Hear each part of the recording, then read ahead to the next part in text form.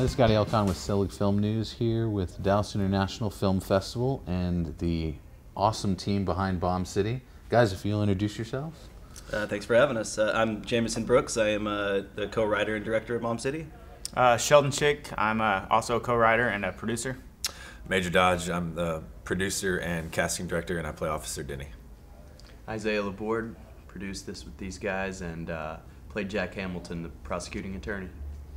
So, you guys, as far as the case itself, you guys were young teens when this came out. So, tell me about the fruition of like getting to the point where, from that to maybe Major can step in with Mark Colombo's Party in 2012. Oh wow, yeah. Like, Goes back that connect far. that, Yeah. how that all happened, because there is that whole long life to this incredible film. We've been working on it for about 4 years now, I would say. Yeah. And I mean, yeah, it's been quite the roller coaster. And then we did, to start things off, yeah, we grew up in the town, and we were familiar with the story from the get-go. And I was 12, he was 15. Yeah. And we just grew up always knowing the story and knowing the all walks of life in the town, and the story just always resonated with us, like in our hearts, and never would have thought we'd be the ones to tell it, you know what I mean, at least get it out there on the big screen. So it was kind of surreal, I guess, at that time. What's your take on it? It was like, kind of goes from, we knew we wanted to make a feature film. We kind of decided that we wanted to tell Brian's story. We started, working on the script, kind of moved towards meeting some, the Dennekeys and talking to them. And about that same time, we'd known Major a little bit around the, Dallas is not as, the filmmaking community is small. So we had known Major a little bit. But at Colombo's Party, that's whenever, he kind of told us, hey, Major, y'all should work together on this film. And then, from there, we just kind of took off running as a team. Christmas gift, if you will. That was Yeah. a Christmas party, right? Yeah, it was, yeah. Yeah. Major, It was a great party. There was actually wrestling matches up in the Yeah. for Mark and another offensive lineman, and then Mark was yelling. I wrestled in college, so Mark was yelling for me to come help him. It was pretty funny. What was it like, the transition, though, when you guys decided, like, Major, you might want to talk about this, bringing it to Dallas, shooting here? I mean, Rockwall, you guys got to shoot a lot local. Yeah, well, when you're making an independent film, obviously every penny matters. And so, we wanted to, shoot it somewhere that could capture the story, because Amarillo is not all Texas looks alike. Amarillo is very different compared to Dallas as far as the landscape. It's a hard cheat. Yeah, it's a hard cheat. I mean, it's called Amarillo, which means yellow, so obviously it looks different. But we did some location scouting in Amarillo, because we were going back and forth getting the life rights and getting the blessings from all the real people. And every time we'd go down there to meet with somebody, researching the story and to get the rights, we would also location scout, and we'd go around, and we found some places we liked. But, and correct me if I'm wrong, guys, from what I remember, the deciding factor was finding the Bomb City location. Yeah. There's a place in over in the Cedars called Corinth Park, and Herschel Weisfeld, who we pay homage to in the film, we actually named that character after Herschel. This place, we drove by it and had the phone number spray painted, for more information outside, because it had this big courtyard, and we looked in, there was all this graffiti and everything. And we called the number, and we met Herschel. And, probably 30-40% of the movie, I'd say, takes place in that one location. So finding that and knowing, almost half of the movie is going to take place here at Bomb City was kind of the deciding factor. Yeah. That, and then, with the crew all being from Dallas, 20 of our 30 actors were from Dallas, and then all of us living in Dallas, it was the most cost-effective thing to do. Exactly. But we did go to Amarillo for 3 days to capture those iconic landmarks like the Cadillac Ranch and whatnot. And you guys did, Jake told me y'all did that aerial shot of like the Signed Graveyard, which is wonderful in the film. Yeah. It's that was kind of a, Jamie said something last night which was really cool, and we've always talked about having a punk rock angel, which was actually, there's a famous photograph with Brian in front of a sign that says Punk Rock Angel, and it has an angel with a green mohawk. It's a sign that he made. Yeah, that he made with a halo over him. And so we've always said we had a punk rock angel, helping us. So we were headed to Amarillo, and we had tried, and one of our executive producers here in town happened to know the Marsh family and put me in contact with Stanley Marsh Jr. So I was talking to him directly, and, it was just hard to work it out. And I had liked a photo on Instagram of an aerial of a drone shot, and it was called Aerial Amarillo. and I liked the photo, and this guy sent me a message because he saw that I was a filmmaker. His name was Brian Brumley, and Brian told me, hey, I'm the groundskeeper for Toad Hall. If you guys want to shoot here. I said, absolutely, we want to shoot here. I've been trying to talk to Stanley, and it's hard to get things worked out. And that all happened through Instagram, and so Brian got us on the property. So what I'm saying is that little things like that, fortuitous things happened, and we know it's because we had a punk rock angel.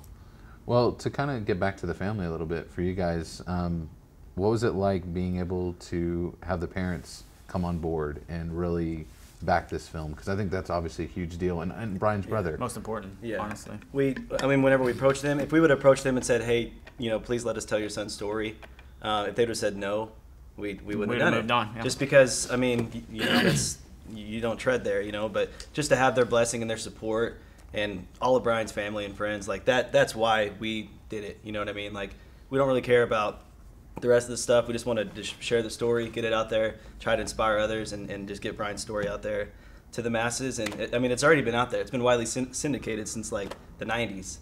But just to get it out there and let you actually experience life with Brian, kind of a different perspective, and then hopefully just pay tribute and kind of let his friends and family spend a little bit of time with him too, and kind of bring him back for a little bit, longer. Can y'all talk about the casting then and fitting people? Because I think, obviously for this wonderful fellow here, like he sent you guys a video from like Hollywood of him doing his own hair and all that. The coolest, I think, audition tape. But it's funny because that Isaiah's here with us because so Isaiah and Dave were friends. Isaiah's one of my best friends. He's also produced several films, and we're looking for this part. Excuse me. So I was the casting director. We did this backwards. Most films, they cast the lead actor first, and then you cast everyone around. Your supporting cast based off your lead actor. Dave was the last actor we cast because of because of the importance. We had in our we had in our mind all the he just had to be perfect because it was Brian. And then when you look at it from an actor standpoint, you had to find an actor not only that could act well. We needed an actor that could skateboard. We needed an actor that could pull off looking somewhat like Brian, and we needed an actor willing to take a green mohawk. Yeah. So you got 4 big things there, and you're like, who are we going to get to do this? And Isaiah said, you got to see Dave Davis, and I'm telling you, he's perfect for it. And I'd even talked to, because a casting director friend, Ryan Glorioso, I called him up, and we had some conversations. He's out of Louisiana, and he's like, oh yeah, Dave's great. Dave's great. You should see him. And so anyway, I told Isaiah, I was like, send him a tape, and Jamie, I loved him. Jamie and Sheldon was like, no, he's too old. It's like, or didn't look exactly. It didn't look like Brian. But that was before the mohawk. Yeah, once I got the mohawk. But what he was doing, what he's bringing, it was all about spirit at that point. He had too. the spirit, and he had the spirit of, and that's what we. I think it all just came together. That was my standpoint. That was my. It's like he captures the essence. Yeah. He can act. He's available. It was the best audition. And his audition was amazing. Yeah. He was skating on a half pipe and. He basically, he skates in, he does the half pipe, skates in, lands, does the lines, he had that laugh. The skateboard, it was pretty cool. Yeah. I want to go back to the friends and family question that you said right before and just touch on that because this was the most surreal, unbelievable experience starting the very first day. We had the punk rock scene at the Bomb City location, and we were jamming, and we had real friends and real family, and it was scary, and it was just the most emotionally charging, on edge, wondering if you're doing things right. I mean, I know that's been the concern the whole time from day one until now.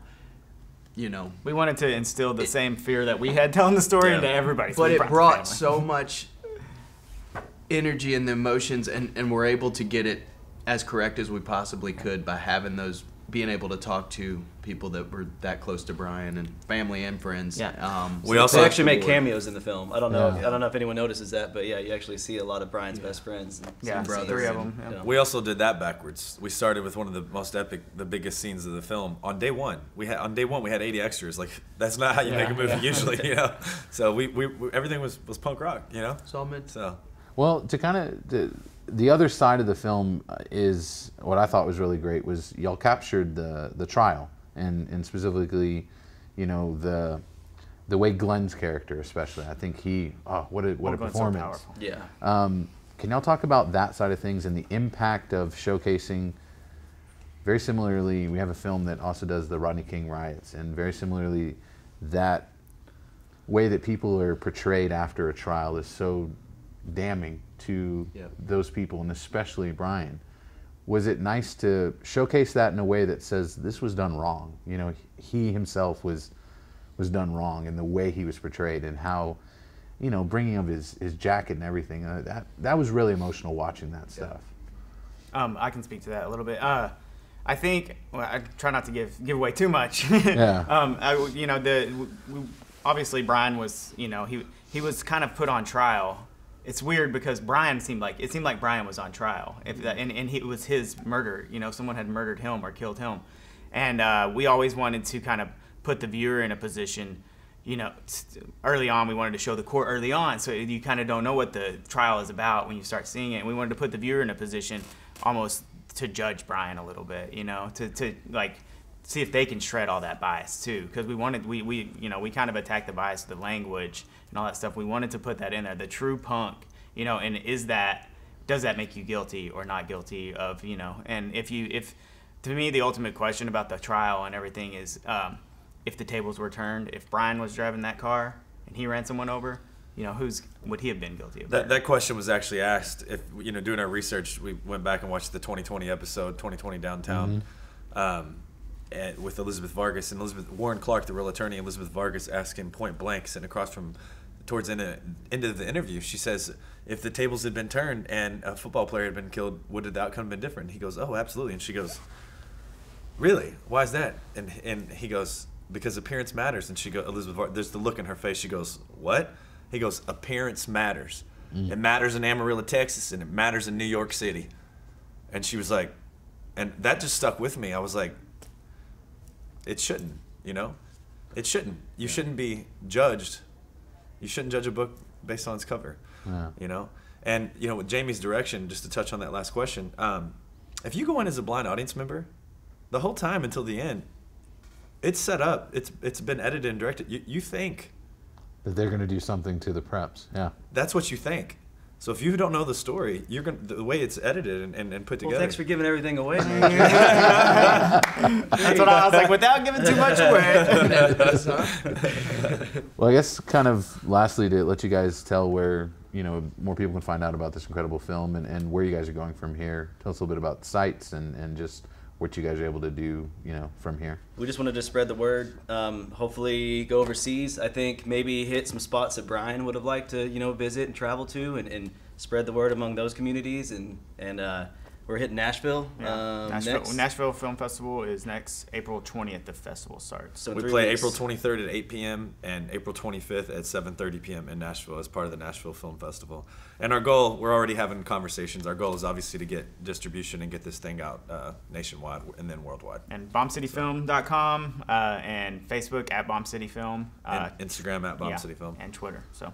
Well, definitely, guys, it's been really special for Diff to be able to make this the world premiere and to make this the homecoming. And even though, you know, Amarillo isn't, you know, close in distance, it's, you know, being able to bring the family especially, this has been really cool. That was a blessing for us. Diff has honestly. been amazing yeah. to us, too. This has been such a cool experience, and we're so happy to be here and have everyone that worked on the film, and just they're here, and it's awesome. So we've had a really good time.